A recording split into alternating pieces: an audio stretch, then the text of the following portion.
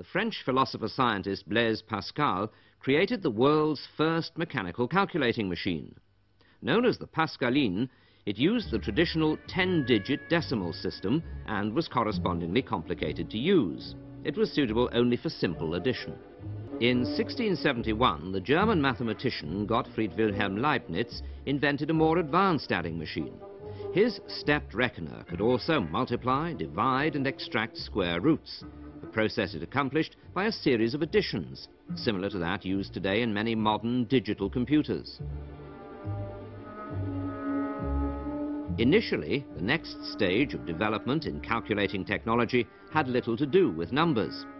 In France, in 1804, Joseph-Marie Jacquard built a loom that was programmed with punched cards. Each card controlled a single movement of the shuttle. In this way, patterns could be created.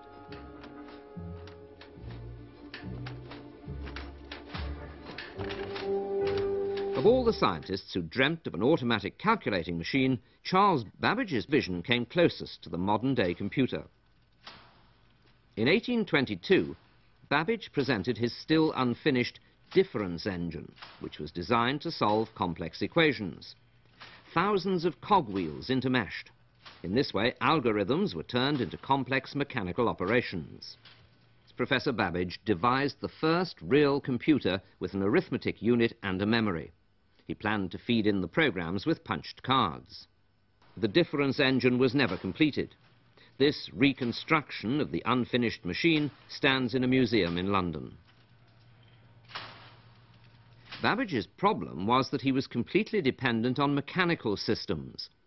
But a steam-operated automatic calculator would have weighed several tons, so this idea came to nothing. Babbage was at least a century ahead of his time.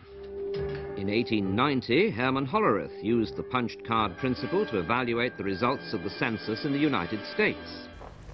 It's called a tabulator, and it works on cards. You put the card in here. Now, let's say we're talking about a white male, aged 35, who is single, lives in Maine, and came originally from Russia.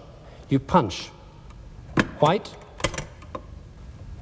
male, 35, single, Maine, and finally, Russia. Now you take the card out and put it into this press. Now, when you push this press down, these little needles here with springs on them either go through a hole or they don't. And if they do go through a hole, they make electrical contact down there. And that triggers these counters up here one click forward.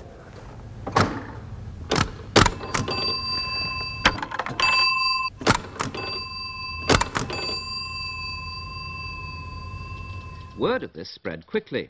Around the turn of the century, Hollerith's machine was rationalizing office work worldwide.